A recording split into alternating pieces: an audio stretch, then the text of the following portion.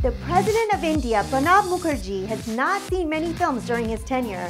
However, there was one film he personally requested to see, and the cast of the film was truly honored to be invited to Rashtrapati Bhavan.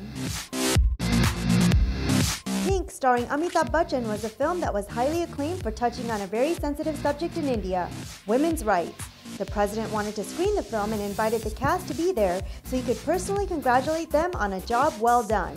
He was complimentary to the team for bringing to light an issue that has become quite prevalent in India.